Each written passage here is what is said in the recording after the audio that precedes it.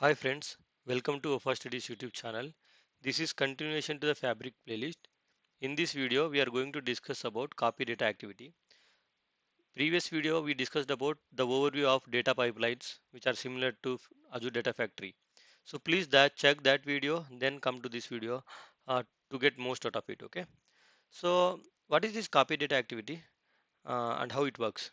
So this is one of the most commonly used activity in a data pipelines actually. And when we use this copy data activity is when we want to take the data from source to sink in a raw format. So to explain you this, let me go to the whiteboard. So let's assume you have a maybe let's assume you have it is like a source data source. Okay, so source can be anything. It can be SQL, it can be Gen2, it can be anything, right? So some data source where data is there, and you have some destination location or a sink location. So you want to take the data as it is in a raw format and you wanted to keep it in a sync location.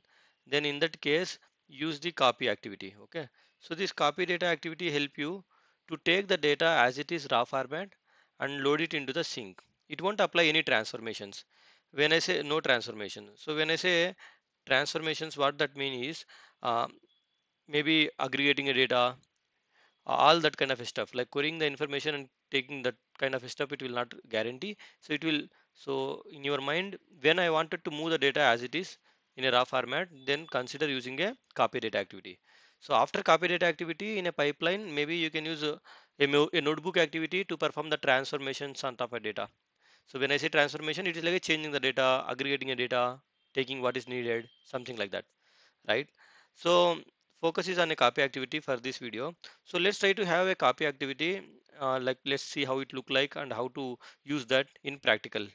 So if I go to my browser, so I have this workspace, my workspace. In this, if you remember, I have this lakehouse, sample lakehouse. In sample lakehouse, right, I have one table. So in sample lakehouse, I have one table like this one, Mahir PRD, right? So what I wanted to do is this table data I wanted to take and then maybe load it into the data folder somewhere. Okay, so let's perform the copy within the lake houses in real time. It is not like within the lake house you can take it from external store, you can take it from variety of the sources actually, but for simplicity focus is on a copy activity to understand. So let's use within the lake house, taking the table data, keeping it in a file. So what I will be doing it is I am going to my workspace, creating a new item. So let me select data pipeline. So pipeline 3, that is a name. Let me hit create button to create that pipeline.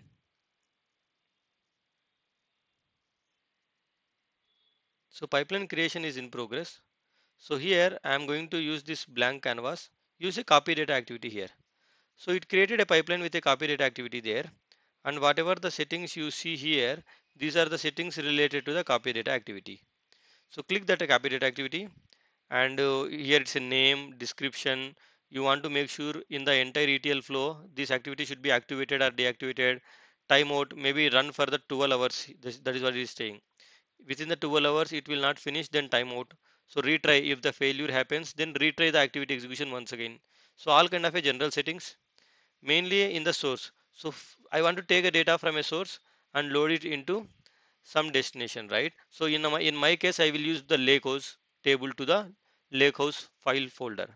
So click these connections. There are high chances that your connection is already available, or you can hit this more. In my case I want to connect to the lake house, right? So you can hit this new, and you see here variety of the connectors are available. You can connect with all these systems and take the data. So in my case it is a within the fabric lake house. So I'm going to the lake house, one lake, and I have this sample lake house which I got created. I selected it. So that's the connection. So I want to connect to the sample lake house and take the data from the table under the source. So tables are fine. So here I have to select a table. So this Mahir PRD table data I have to take it. So let me preview this data to see how many rows we are there. So I think around 12 rows were there. So let's make sure that, so that once we perform the copy activity, we will go to the destination and see whether the data landed correctly or not. You see around 12 rows are there. Okay. I mean preview is giving only 10 rows. Actually it has a 12 rows. Okay. I will show you that. So to show that, let me go to the sample lakehouse here. You see here totally 12 rows, right? So now going back to my pipeline, So now I have to configure the destination where I want to load. So I said within the lakehouse under files, some folder I have to load it. So select the same sample lakehouse connection, and in the files, let me browse the location. So under the data folder, so this is the location of the lakehouse only. Under the data folder, maybe click OK. Uh, Maybe I wanted to load it like a mahir testing.csv. So that is the file name I wanted to give. And then mapping, what this mapping will help you is when you hit this import mapping, it will go to the source and it will take all the schema, that means column names and data types. It will try to show you that here, and you can map them accordingly to the destination. So from the source side I got all the columns and data types. Maybe source side product ID, I want to map it as a product ID only in a destination. So assume you are loading, your destination is a table, you have a column called ABCD, product ID should go into the column ABCD, then you can do that mapping there. So source and sync column mappings you can do it there. Okay, and settings actually help you to perform the optimization. So you can see there is standard, balanced, maximum and auto optimization, degree of parallelism, and there are fault tolerance, something else. So all these details I have discussed in my data factory playlist in a copy activity, so please check that. And I will see if I can cover in this playlist as well. Okay, so basically I am done with my copy activity configuration, taking the data from the Mahir PRD table, loading it into the data folder. So let me save this pipeline and let me go to the run button, run menu here, and I can hit this run button to start running this execution and see whether the data will get moved or not. You can see the pipeline execution started under the notifications, and when pipeline is running, it will automatically start showing it under the output tab too. You see copy data activity is running from 5 seconds, input, output, all the details it will show. So once the execution completes, I can hit this output and see how much data moved and all other stuff. So let's wait for the execution to complete. I think it's completed now. Now if I go to the output, it says 12 rows copied, right? So we are good. And this is the run ID as we discussed in our previous video, right? This is the pipeline run ID.